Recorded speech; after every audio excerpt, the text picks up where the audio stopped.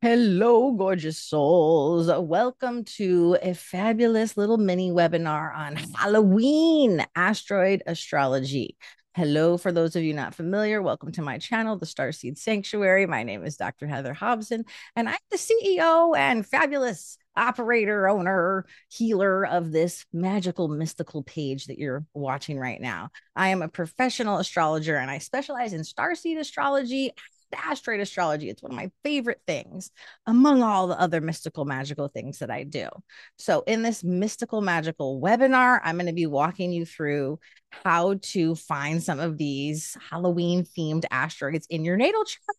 And I'm going to deep dive into one of them and what they mean in the signs and the houses. So, let's get into it. Okay. So, combining two of my favorite things here, Halloween and asteroid astrology, these are the main Halloween themed asteroids that I'm going to go over with you. The first one, Hecate, is number 100 in asteroid, in Astrodintus. I'll show you how to actually find all of this too if you're not that familiar. So Hecate is the goddess of witches. She represents many different things astrologically, but an overview is reclaiming our magic and where mystical and magical powers are too in your natal star chart. Then we have Samantha, Bewitched. She's the witch from Bewitched, the magical mother archetype of witches. We also have Sabrina, the teenage witch. It's giving princess witch archetype vibes there. Then we have Circe, which is the enchantress. She represents transformation through mysticism in the star chart. Medea, who really is associated with the media or newscasting, spells of the media as well, also represents word casting, spell casting. Where that shows up in our natal star chart could give you some really powerful insights into how to use your words more magically. Words are spells. That's why it's called spelling, people. Then we have Transylvania, home of Dracula, and vampire tendencies. This could show where you're more likely to have vampiric entities attached, as well as where you might be more prone to be an energy vampire. We can all go there in our shadow selves if we're not careful.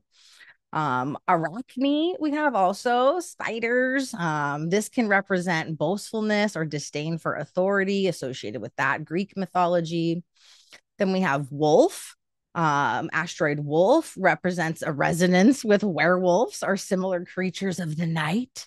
We had to throw Merlin in there for some wizard, right? Wizard energy here, the magician, the alchemist. Then we have Lucifer, the fallen angel. This shows up in the chart where we defy norms, where we might be more prone to interact with things that are associated with evil, even. Then we have angel, openness to receiving divine inspiration. That'll show up where you're open to receiving or where you're going to get more divine inspiration in your natal star chart. And then, of course, spirit asteroid, connection with the spirit world of ancestors, because Halloween is all about honoring the deceased, honoring our ancestors, among other, many other magical and mystical things. So, how to find Halloween themed asteroids in your natal astrology chart. So, I'm going to walk you through how to do this, but first, let me just talk about what's on this page right here. You're going to go to astro.com. That's the address. It's astrodentist, astro.com. You're going to create a free profile or login if you already have one. Then you're going to go to extended chart selection, plug in your birth info, scroll down to additional objects, and in that box where it says manual entry, you're going to plug in these numbers. And I am, oops, let me go back here, guys. Okay, you're going to plug in these numbers and then click display. Bonus, you can also change the start date in section 1 to October 31st to see how these asteroids are actually transiting your chart on the Halloween holiday. Okay, so let's go to Astrodentist and I'm going to show you. So this astro.com, I already have a profile set up. So I'm just going to log into mine. Okay. And then I'm going to go to my, okay, we're agreeing to the privacy. We're going to go to here, extended chart selection. You can pause this and open up your browser to do this with me, okay? So create a free profile if you don't have one already, or log in to your free profile on astro.com. Extended chart selection. Okay. And let's put in the date here for October 31st. So we're going to get the transit chart for that day too.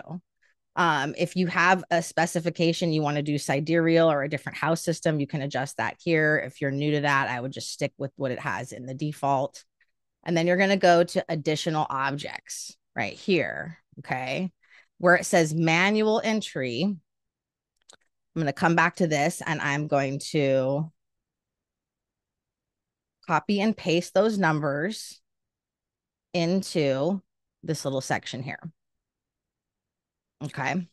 So it's 100, 3147, 2264, 34, 212, 1537, 407, 5674, 2598, 1930, 8813, 11911, and 375452. Sorry. So you can just kind of screenshot that last page, plug it in here. Okay. I'm also going to add those numbers in the like text box for the YouTube video. So you can just copy and paste them from that too. Okay. So once you have all those Halloween themed asteroids in there, you're going to click show the chart. And it will display where these fall in your natal star chart. Okay. In your birth chart. And then you can also hit right here with transits. Okay. And it'll show you on Halloween. That's the date I have on Halloween, where these are in the sky. Okay. In relationship to your natal star chart. So that's how you do it in astro.com. I'm going to go back to our fabulous little webinar here and we're going to continue the presentation. Okay, so now that you know how to do that, you can get your Halloween themed asteroid natal star chart with the transits. Super fun. Check out. Okay, and I'm going to do a deep dive into what Hecate means in the natal star chart. If I was going to do all 13 of those, it would take us forever, but this is the most important one. so in Greek mythology, Hecate was the goddess of magic, witchcraft, the night, moon, ghosts, and necromancy. Her origin far predates any culture or tradition, and she is the keeper of the keys to the underworld and the crossroads between life and death, endings and transitions. She often is depicted with sacred symbols of keys, dogs, torches. And in the natal star chart, she represents the way through our shadow, how the sign Hecate is in, and what areas of our life, the house that she's in, we find our way, how we discern our direction through the unknown territory of life. And Hecate, the sign, also shows the archetypal expression of our inner magic, of our innate magic encoded into the star chart. The house placement shows where we go to find lost parts of ourselves, and themes around reclaiming our inner magic, embracing this dark feminine power within. And that's not evil. That's not bad. It's just this like shunned and repressed part of us that needs to come out so we can integrate all parts and feel whole. When it's very prominent in the natal chart, this person will possess the same kind of energy, powerful, efficient when consciousness, but can be dangerous and stuck in the crossroads, susceptible to evil if not aware, or when unaware, easily led down the wrong path. I have Hecate in my 8th house, you guys, conjunct Eris. So in formative years, I definitely was unaware and was led down many wrong paths, chose many wrong paths. Now that I'm more aware, it's interesting working with astrology, archetypal astrology, my unique blend of starseed astrology that does integrate a lot of these other asteroids, minor planets, nebulas, black holes, fixed stars, of course. It's so magical how it can expand your awareness in such a way where you're able to make more conscious decisions, where you're able to evolve at such a greater depth, and just to be of service to others to do the same. So consciousness and being aware is fully magically unlocked with astrology, especially asteroid astrology. So Hecate in the signs.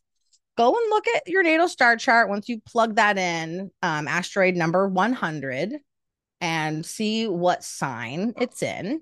I'm going to walk you through what that potentially means. Of course, it's going to mean various different things for different people if it has conjunctions to other planets, luminaries, other asteroids, including big major aspects too. But in general, Hecate through the signs. So Hecate in Aries is asking for us to really notice this energy where it's showing up in the natal star chart, asking to speak to us. She's really telling people with Hecate and Aries to be fiercely independent in your magic. You don't need to conform to being a magical person, a mystical person, or doing magic, in whatever stereotypical way that it's portrayed, right? You need to be independent. You need to do it in your own unique way with what feels good to your soul. Even too with Hecate and Aries, it's like being a pioneer, being a leader in that way with your magic, maybe even creating a different new magical type of ritual that no one's ever done, like really like boldly walk that path. Hecate in Taurus really reminds us it's time to experience the pleasures of the five senses as we partake of the garden of life. So, letting ourselves feel secure enough to make the right decision. That is magic in itself, Hecate in Taurus.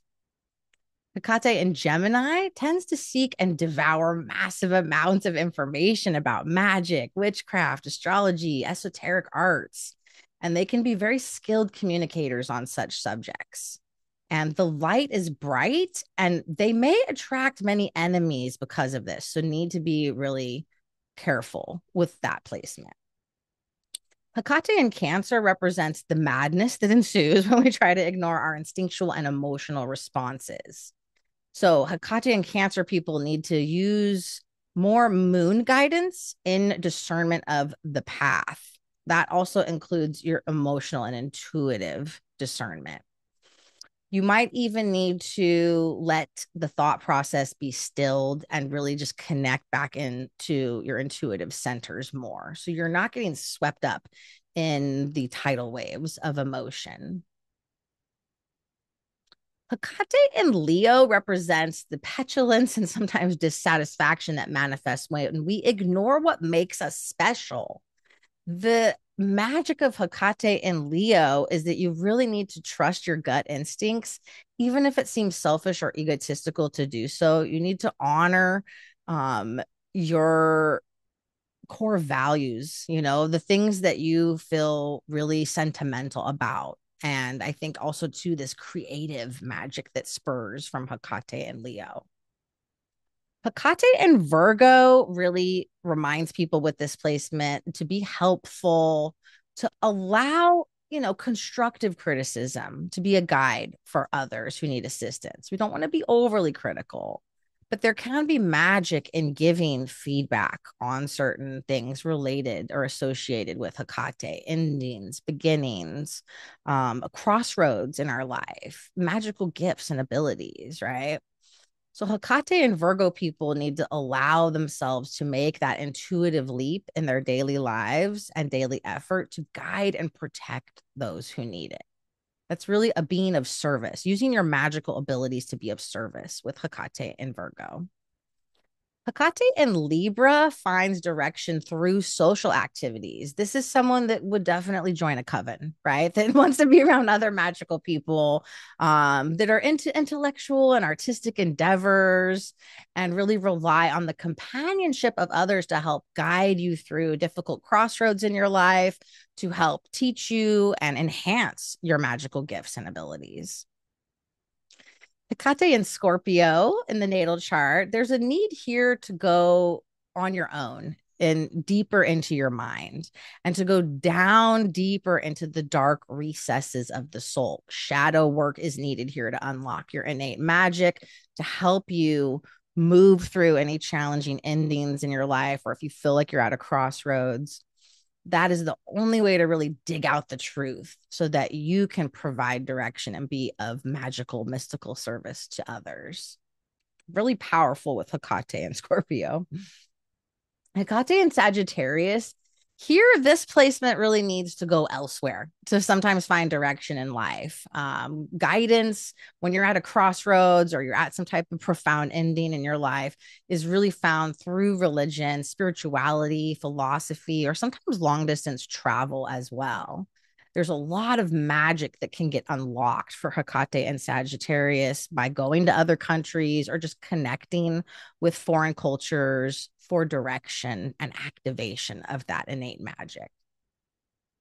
Next, we have Hecate in Capricorn. So this placement in the natal chart is all about direction, is being found through hard work and dedication. That also unlocks your magical and mystical abilities by using your innate maturity and wisdom to help guide you and others on your path.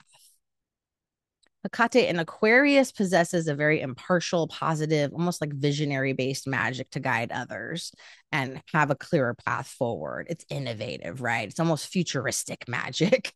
Through altruism and focusing on the good of the whole, there's a sense and direction that's realized for Hecate in Aquarius. And then finally, we have Hecate in Pisces. That's initially unclear sometimes for Hecate and Pisces how you should go about finding your direction in life, finding your mystical or magical path. But ultimately, it has a lot to do with being compassionate to those who are down and out and living on a higher plane of consciousness while using the gifts of the unconscious. So, dream work here can really activate your magical and mystical gifts and abilities. Spending some time alone can be really helpful as well. And then Hecate through the houses. So these are representative of the areas of life Hecate shows up for you. If you have Hecate in the first house, you really need to learn to feel your truth in your physical body. There is literal magic that comes through your physical body. This, it feels like, could really be like a claircognizant, a clairsentient person, someone who really activates their magic through movement, through the physical body. It's a part of who you are. People might even see you as a magical, mystical person, might even seek you out as someone to guide them through difficult transitions in life, at the crossroads in their life, or this is something that you feel is like a continual theme for you. You keep coming to these weird forks in the road in your life. So it's so important with Hecate in the first house to feel your intuitive truth in your body, really connecting like the physical vessel with your intuitive or emotional centers so you can make the most wise decisions, especially around magic and mysticism and when you have big forks in the road throughout your life. Hecate in the second house is all about building self-esteem through listening to the self and values. Pleasure is a really big cue here for finding magic and finding your path when you feel lost. And also too, like tactile, physical, tangible items can really unlock that magic or might be something you gravitate more towards. Hecate in the second house is someone that would really benefit from having like a physical altar, right? That you meditate in front of or that you worked with for ritual, like a candle altar or something like that. Hecate in the third house oscillates between private and public with your craft, with your magic, with your gifts, with your abilities. And you'll soar higher and higher when you learn to communicate with the right people at the right times about magic, mysticism, occult, or esoteric practices. That can sometimes be hard because sometimes people are really turned off by these topics, don't understand them fully, or have like repressed their own innate magic, you know? So it's really about finding the right people to communicate with, so you don't feel like you have to hide your mystical magic in the closet with this one. Hecate in the fourth house, parents and ancestors here have a strong influence on your destiny. There could even be an ancestral line of magic, magicians, witches, sorcerers, shamans, druids, all kinds of other things could show up here. And so finding your path through the ancestors, through parents, through being patient, through being quiet, and through spending some time at home, really could be helpful here. This is a very spiritual placement with Hecate in the fourth house. It's literally your roots. Your roots are grounded in magic, and a lot of past parallel life imprints here around magic mysticism can come up. Hecate in the fifth house shows how to use play and for comfort, how to use play and creativity to activate your inner innate magic, how to kind of lighten up so you don't get trapped in like a black cloud. And Hecate in the fifth house, you sometimes need to shed your naivete in order to see the true path before us. There's a lot of magic that can get unlocked with Hecate in the fifth by doing inner child work as well. Even through like dating, it sounds weird, but a lot of magic could get unlocked through that as well. Hecate in the sixth house is all about turning health practices for comfort, turning to health practices for comfort and knowledge when you feel lost, when you feel at a crossroads. There's so much wisdom with this placement in alternative medicine, magic that you can find and solace through pets, and communicating with non-humans for assistance. So communicating with animals or nature spirits, elementals, or just other spirit guides in higher dimensions. Hecate in the seventh house. This one, your spouse, with this placement, your natal chart, your spouse will dramatically change your life path, usually in some way. And that could also activate your innate magic and mysticism. So, relying on the advice of others to help you find the way here can be really helpful, especially in committed partnerships, long term partnerships. Hecate in the eighth house. This is a really mystical, magical, deep placement for that. Would likely accent the crone guardian role at the gates of life. Hecate here is a psychological counselor. I can attest to this as, previously working as a psychologist. As her inner wisdom taps into the core of issues for others. You can really see other people's innate magic and mysticism when they don't see it. And that's something really special, I think, with Hecate in the eighth house. Just important that you're also working on your own inner work, right? You're doing shadow work, that you're doing the ongoing work to protect your energy and deal with your own stuff so you can be a activator of magic and mysticism for others. Hecate in the ninth house shows how wisdom of philosophy and the higher mind and education can really help guide you when you're at a crossroads in your life and activate innate gifts and abilities. Meditation and study can also guide you when you don't know where to turn. Having some type of practice that's rooted in higher education, long distance travel, connection to foreign cultures, or just your general spirituality is really activating and grounding too here. Okay, so Hecate in the 10th house, this shows where you're known for emotional confidence or lack of it. So it's really important that you trust the voice of your own inner authority, of your own inner magic here. This is a placement where you might even be known in the community, or you might leave a magical, mystical legacy of some kind behind. Hecate in the 11th house involves turning to friends for advice when you feel lost or you're at a crossroads. Friends, the communities that you choose to be a part of, can often be the voice of reason and comfort. And connecting with the right groups can also really activate your innate magical, mystical abilities deeper. And then finally, we have Hecate in the 12th house. You must turn to your own unconscious mind with this placement and trust the unseen when you feel lost or confused, when you're at a crossroads. So, learning to trust that voice is really key to activating your magic and mystical abilities. Not trusting your intuition is the undoing, right? That can happen. All right, you guys, that was my Halloween asteroid astrology webinar. I hope you found it helpful. Happy Halloween. Please subscribe to my channel if you have not already, and let me know if you have any questions below. All right, sending you guys lots of love.